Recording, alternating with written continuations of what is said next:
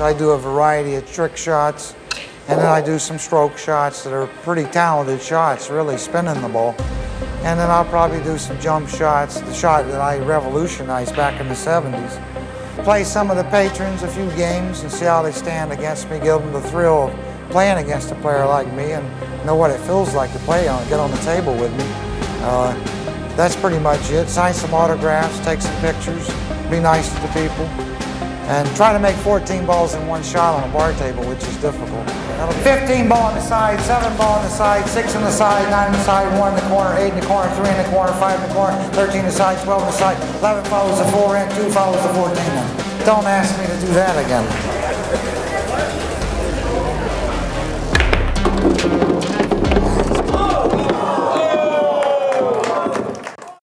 Earl, you know, they were all pulling. Everybody was on my side then because I was a new kid, you know.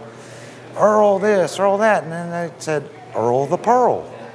That's how I got my name. And I'm the last player, I think, to my knowledge, that got named by the people. See, that was the way sports were years ago. People named the player. Now the player named themselves. It ain't as traditional as it was when I came into the game. It's very traditional. Simple shot. I'm going to pocket 3 balls. The 1 ball here, the 3 ball, and the 2 ball. I want you to tell me which ball goes in first. That's all you got to do. 3 balls. Just like horse racing, okay? We call this shot the photo finish. I want you to tell me which ball goes in the pocket first.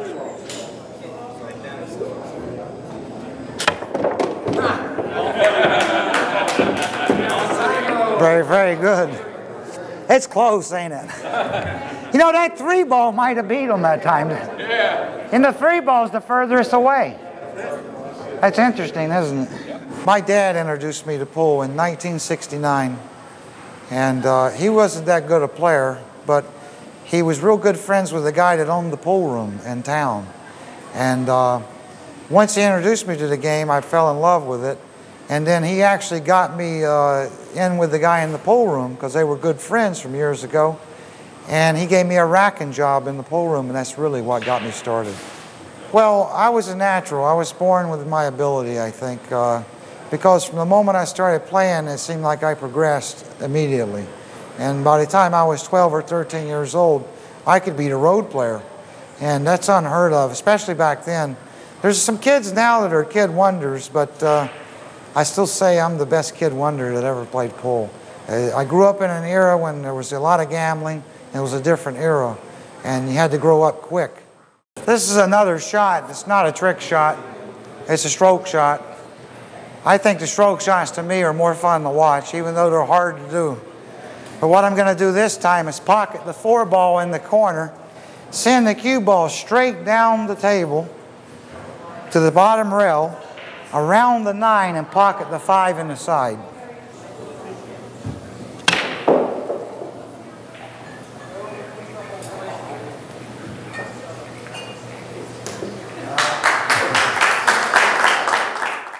I'm going to try to pocket the 7 ball in the corner. The cue ball goes to the side rail, the bottom rail around the 1, the side rail around the 3, down to the bottom rail around the 2, side rail around the 8.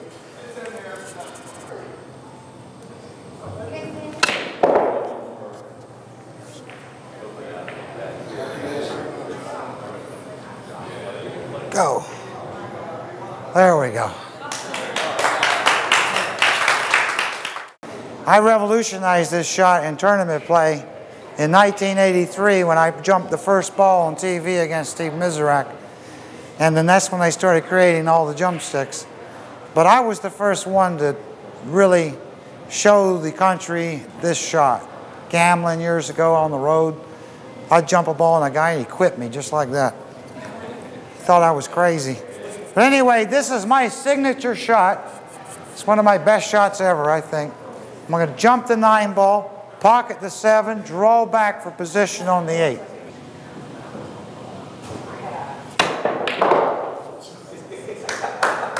Yeah. This is a draw shot. I'm going to pocket the 9 ball in the corner. The cue ball goes to the side rail, bottom rail around the 2, side rail around the 8, place position for the 7 in the corner pocket on the bottom rail.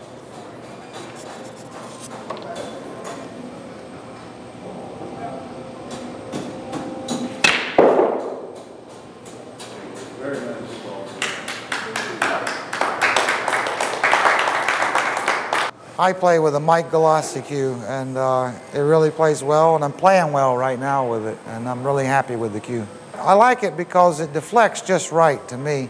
Mike's a former player, and he knows a lot about deflection. There's got to be a certain amount of deflection in a cue, but if there's too much, then it can cause you to miss the shots with the spin more. And the cue deflects enough, and it's built right. The weight and the size of the grip, there's a lot of little features about it that I really like.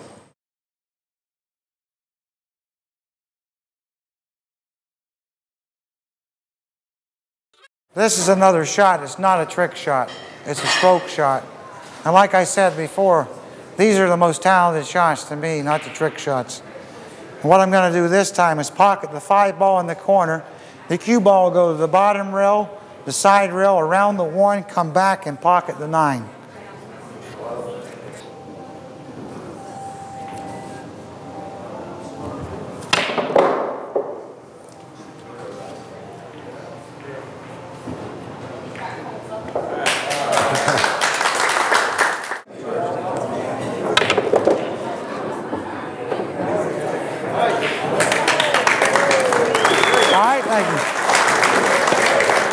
I don't have to practice a lot. I'm a natural player, but I enjoy practicing, and I love keeping my game sharp. And I think that's the key to being a great player. You got to stay sharp all the time, because you got to play 8 or 10 matches to win a tournament. And winning 1 match and losing 1 ain't good enough. So, yeah, I love practicing. I practice the trick shots. I practice a lot of things about pool. I still enjoy the game. I think I will until I die. There is one thing I got to say before I shoot this shot about Michael Jordan and I. I was Earl Strickland long before he was Earl Jordan. Way before. I was way in the airways before he was jumping them balls, don't worry. But this shot's in honor of Michael Jordan. I call it the slam dunk. Oh yeah. Let me tell you where they're going. The 2 in the side, the 7 in the corner, the 8 in the corner, the 1 in the side, 3 in this corner. I hope.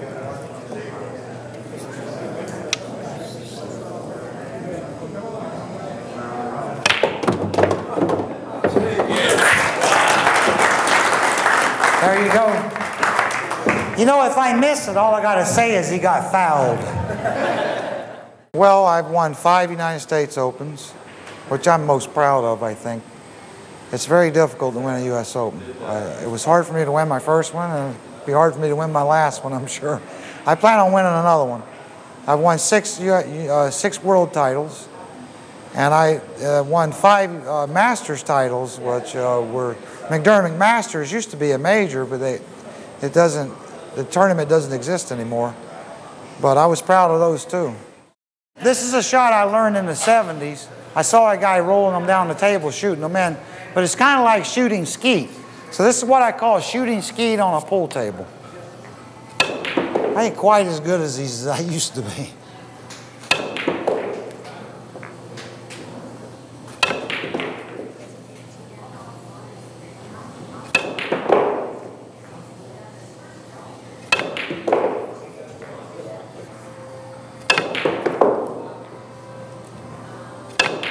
Don't be afraid. The advice I could give a young player about playing pool is to stay healthy, first of all. I think your health is more important than anything. And if you stay healthy, you can play this game for a long time. Irving Crane was a good example of that. I think he lived to be in his 90s, but he played good pool, competitive pool, until he was in his 70s. And that's what I plan on doing. I want to be a good player still. When I'm in my 60s, I want to be a threat to any guy, any young player. I want him to know that he's going to have to play well to beat me even in my 60s, maybe even when I'm in my 70s. That's the best advice I could give a good young player. Stay healthy, get a hobby, and stay healthy, stay outside, and that'll help your pool game progress even better. I'm going to try to jump the cue ball over the 9, pocket the 7, and draw back for position on the 8. This is a tough shot, ain't it, with that camera in front of me too. But let's see.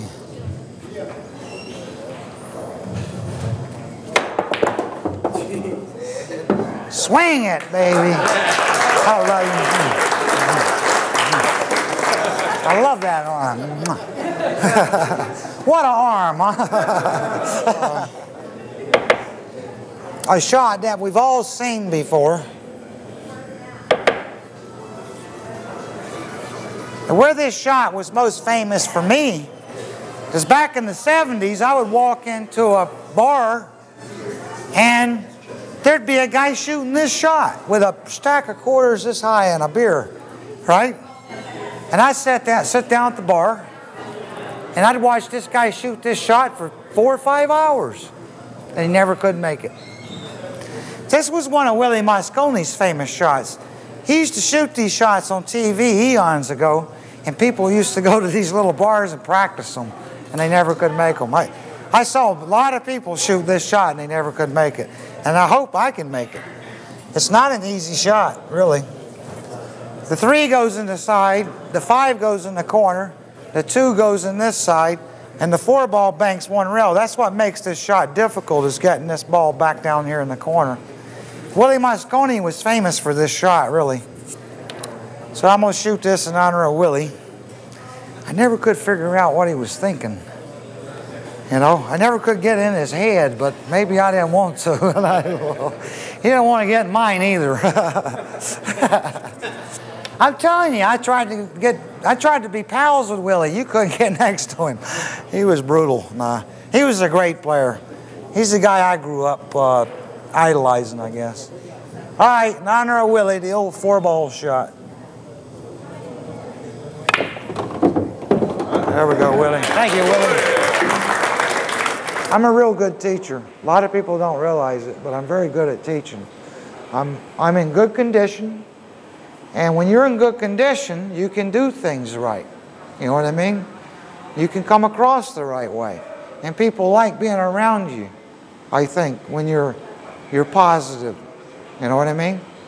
That's the things I got going for me right now. I think I'll be a lot better off in the next few years. I really do. It's probably one of the more difficult shots I'll ever do. And what I'm going to do is pocket the 1 ball in the corner. The cue ball goes to the side rail, to the bottom rail, and avoids these balls, goes back to the side rail, and comes down in place position on the 5 ball here. Very, very difficult shot. I can't describe the difficulty of this shot, really.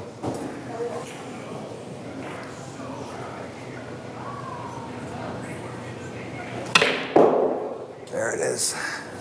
Beautiful. Good shot. This is a shot I practice once in a while. It's kind of unusual, but I'm trying to shoot real hard, make the ball, stop the ball, take another ball, shoot it with the opposite spin, stop it, take another ball, shoot it with the opposite spin, and stop it.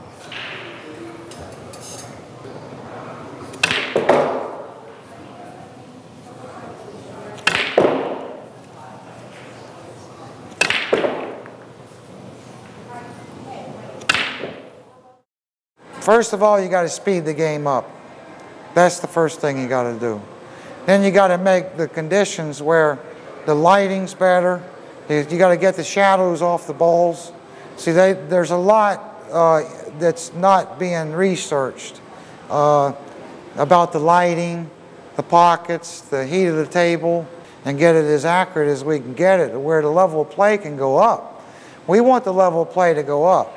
Certainly, we don't want the pocket 6 inches or 5 inches where nobody can miss. I think if you control the atmosphere around the table, you can make the pockets a lot smaller where you can equalize the table. But the lighting is one of the biggest issues to me. The lighting is not good in pool, ever. The shadows on the balls are not good. And then certainly we need money. There's other issues too. This shot is not a trick shot, it's a stroke shot. Very difficult shot. I'm going to try to pocket the 8 ball, go to the side rail with the cue ball, to the bottom rail around the 3, to the side rail around the 4, to the bottom rail around the 2.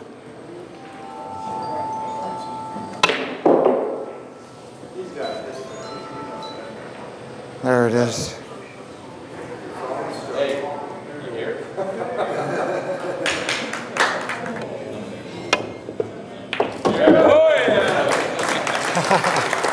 If I can stay healthy and keep the weight off of me, that's the key for me. And then I'll play for a long time. Hopefully my eyes will stay good. And I still haven't had the LASIK surgery yet, so I still got some other avenues to improve my game down the line. But staying healthy is the key. I think if I stay healthy, my eyes will stay healthy. It's, you know, it's imperative at 49 now that I stay healthy. If I'm going to be playing when I'm 60 and 65 and 70 and still being competitive, I got to start. Well, I started years ago. I was doing this in my 20s, running and staying in good shape. I think it was a key to me winning a lot of majors. And at the U.S. Open, I used to get in so good a shape to play the U.S. Open, it was crazy. My game was always really sharp for that tournament. I think that's why I got 5 of them in 25 years. So I won, you know, it's hard to win 5 tournaments in 25 years in anything, especially a major. So I plan on winning another one of those if I stay healthy, and I plan on staying healthy. That's the key to me. But anyway, this shot was made famous by a pool player in the 70s, Steve Mizerak. I used to compete against Steve Mizerak. I'll tell you what, that guy was a great player. He really was. But he shot this shot in the 70s. He had a can of beer sitting here, a Miller Lite can. It was for Miller Lite. And he would make the 7 in the side, the 3 in the side, the 6 in the side, the 5 in the corner, the 1 in the corner.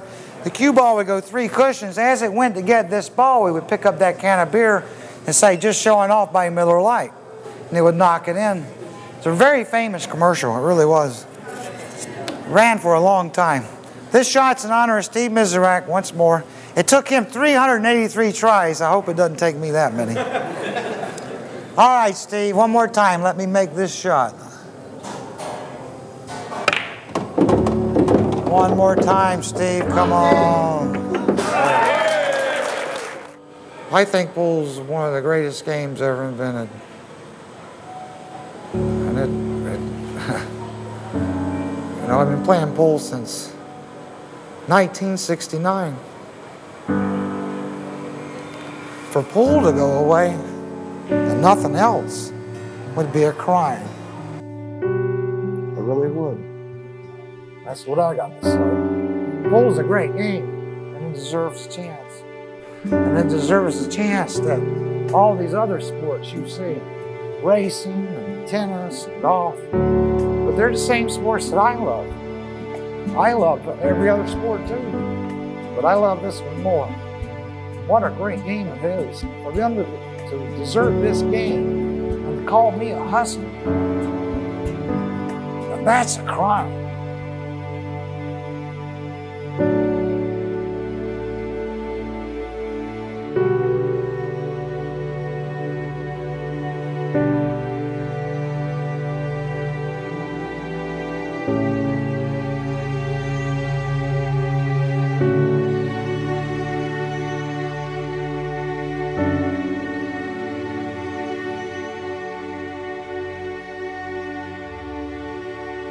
And that's what I plan on doing. I want to be a good player still. When I'm in my 60s, I want to be a threat to any guy, any young player.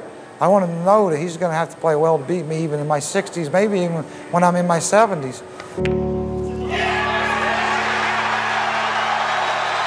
Earl Strickland has played an unbelievable 5. Fair play, 61 years of age, it's 5-4 USA. The name is Earl, but right now, he's the king. A lot of things about pool. I still enjoy the game. I think I will until I die.